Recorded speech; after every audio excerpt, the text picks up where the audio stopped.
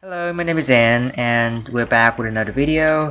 Today I'm going to review one of the GSI ROMs for the Galaxy J7 2016, and it is called Evolution X. Let's go ahead and take a look. So in case some of you haven't caught up to my last video, basically Project Trouble in the name of Project Spaghetti have been released for the Galaxy J7 2016, J7 Prime, J7 Pro, J5 Pro, etc. And brought with it, a lot of potentially GSI ROMs for the Galaxy J7 and for those phones. And since then, there have been many changes. Many things have changed. Many things have changed since my last video dropped, and I'm gonna name a couple of them. The first thing is that I want to address my misinformations about my last video. Is that the A3, A6, and J6 don't support Spaghetti. Okay, they have the separate vendors for that. Alright, so if you want to go in depth that, I will put the links in my other videos, my last video. Okay, and then last but not least, the new kernel has got some updates. The Kraken Project Butter kernels, right? Yeah, remember that? That has got to the build E-type, right? With many fixes and faster charging and more under the hood optimizations. So let's take a look. First of all, let's take a look at this ROM. This is the Evolution X. A lot of people have been telling me this is the best ROMs, and you should definitely review it. And it definitely is. It is a great combination of performance and a battery life that I would probably recommend it over Pixel Experience in any day. First, let's talk about all of the features that you can expect with Evolution X. First of all, we have the Pixel Launcher, the typical Pixel Launcher that you guys have all very know and love. The reason why it's so fast, the Pixel Launcher, is because other ROMs that I've tested have the launcher built in, and that launcher is still in alpha stage, so it's not very fast. In fact, it's kind of laggy. So that's why the Pixel Launcher is here and it's very fast. Also, if you go into settings and the Evolution X, you'll be greeted with a host of customizations and options that you can play around with. Right? You can pause the video. I'm just gonna go through, just scrolling through them. If you guys if you guys catch anything that appeal to you, you can pause the video, right? But basically, at heart, it is a lot of features. Not as much as Havoc OS, which I have actually tested and it's not very fast. This thing has less customizations, but it's faster and more stable. Right? That's something I have to say. Okay, so those are all the features you can expect. But it's not perfect though. It's actually still lacks a couple of features, and those features are pretty important to me. And those features even exist on AOSP or Pixel Experience. The first thing that is missing is the dark mode. I mean, dark mode is here, but you just can't change the dark mode depending on the time of day. Okay, which means that in the morning it would go light mode. If you turn sunset, and at night it would turn dark mode, just like that. And it's not present here. Okay, and it's kind of infuriating to me. I mean, some people have actually told me that this is a very important feature. It's better, even more important than the automatic dark mode by wallpaper. The fact that I never really changed wallpapers, is one of the factors. And then for some reason, the night light, which is the blue light filter on this ROM, dims the display, and there's no option to turn it off. Okay, that's also another thing. So that's all the things that I miss from Evolution X. Now let's talk about all the bugs for a minute. Because there actually a lot of bugs on this ROM, with GSI in general. Okay, this is not an Evolution X bugs. This is a GSI bugs, right? Not a lot, but very minor ones. They're not gonna really affect your user experience in any way. But still worth mentioning. The first is that the home button wake up does not work at all. Okay, not even Evolution X, not even Pixel Experience, not even AOSP. The home button wake up does not work. Okay, you still have to use the power button to wake it up. It's exactly the same as Pixel Experience, non-treble. The home button still works though, of course. Okay, home button still works, but the if your device is locked, you cannot use the home button. And then this is a pretty big one for me. Sometimes when I wake up the phone, the touchscreen would completely freeze. Yeah, the touchscreen would completely not working. Would completely not working until I reboot the phone. And it can be fixed by reboot, or the way to sort of avoid it, to sort of circumvent it, is to turn off ambient display. Yeah, the peak display, the always on display, you know, and stuff. Also, it's kind of minor, but there's a sound delay, especially the system sounds. You know, when you touch on something, it will sort of has a sound, right? That will be kind of delay. You know, when I tap on something, for example, and when I tap on something, the sound doesn't come until 1 or half a second or a second later, which is kind of big deal. Of course, you can just turn it off, but if you guys really love system sounds, that might be an issue. And then there is the signal bar on the status bar. It is not present. Now, don't get it the wrong way though. The signal does work. Okay, SIM works, 3G for LTE works just fine. Calling, voice quality is impeccable, but the signal bar is not going to appear on the status bar. No matter how I did, no matter how I did by using System UI Tuner, it still doesn't work. And then there's the camera. I'm going to talk about the G-Cam for a bit, okay? But basically, if you go into any camera app, you will see there is a bit of a stretch, right? Let me just put my hand over here, right? And you can see that my hands looks a little cropped. Right? It looks a little very stretched in.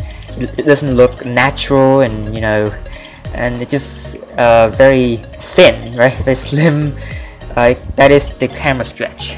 Now don't worry, because when you take the picture, especially with Gcam, the image, the final result is not stretched. It will be fine, just fine. And you can use something like the Foot EJ camera, right here, right? The Foot EJ camera to sort of make it better, you know. And then another big one is the video recording. Video recording is sort of bug and almost unusable. There are many ways to describe this, okay? If you use any of the camera app, first of all, there is the AOSP camera, of course, the crap AOSP camera. If you use the AOSP camera to record videos, the video will be not working. I mean, it will still give out videos, but the audio will play, but the video won't play, right? It's very buggy. And then if you use the Gcam, right, and you switch to video mode, it will crash, okay? It will crash. And then if you use the Foot EJ camera and use the video mode, it will result in a stretch, right? Both the viewfinder and the final video will be stretched. So I guess it's kind of bug altogether. There's a lot more, but I'm just gonna talk about here, so just brief them through.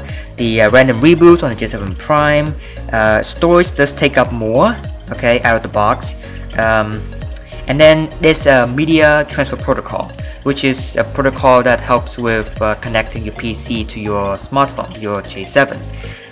That has been fixed, okay? That has been fixed with the latest E-type of the Project Butter kernel. Okay, so you don't have to worry about that. Now, next I'm going to talk about some of the things I really love about GSI.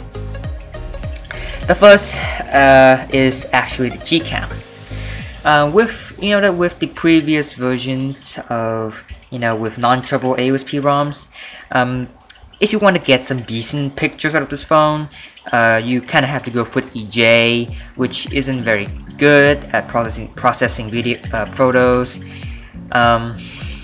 But with GSI's, which is now makes your J7 ARM64 compatible, you can now run Gcam, and Gcam on this thing just blows me away. I mean, it just spoils me in every way possible.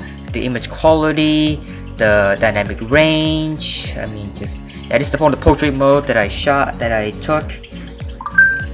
It's it's so amazing. You get the portrait mode from the Chase, from the Pixel 2, and look at that. Look at this photos here. Crazy good dynamic range, right?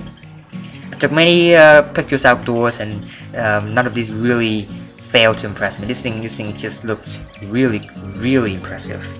The only problem that I noticed is that it's kind of shady on the side, on the edges, but I don't think that's a big of an issue. I mean, this camera is not very good, but with Gcam it really makes it good. It really puts it to another level. And then there's no night sight, which is kind of self-explanatory, because the Gcam I'm using is the Pixel 2 camera and not Pixel 3 camera. Okay. Next, I want to talk about performance and battery life. Just gonna talk real quick. Performance has been very solid, of course, with Evolution X, right? Pixel launcher, everything's fast, just like my Pixel experience that I tested the other day, right? Going through day-to-day performance, it's just really solid. Okay, like everything from watching videos to browsing social medias is a breeze. And also I tested PUBG, right, PUBG Mobile, and while the phone doesn't drain as much battery, the frame rate is kinda mediocre, right, around 20 frames per second, maybe even worse. You can use something like GFX tool to enhance that PUBG experience, but I don't really recommend it because it can make you get banned from PUBG. Okay, so I don't want to be responsible for that, right? I'm just telling you not to do it. You can use it, but it's not recommended. And then I guess that's it. I mean, yeah, also with battery life, since this GSI ROMs, every GSI ROMs has deep sleep working. Okay, deep sleep is working on all GSI ROMs. You can get a really impressive battery life. Okay, so let me just head into my. I got around like 6 to 7 hours of on-screen time. Okay, that is like with really intense usage. No, actually not. Pretty moderate usage. Only PUBG and a couple of and a few hours of social media. That's it. I can get through 7 hours, 2 days of battery life, basically. So, yeah, really impressive battery life, really great performance. Not a lot of huge bugs, only video recordings, and that's basically it. That's GSI ROMs for you.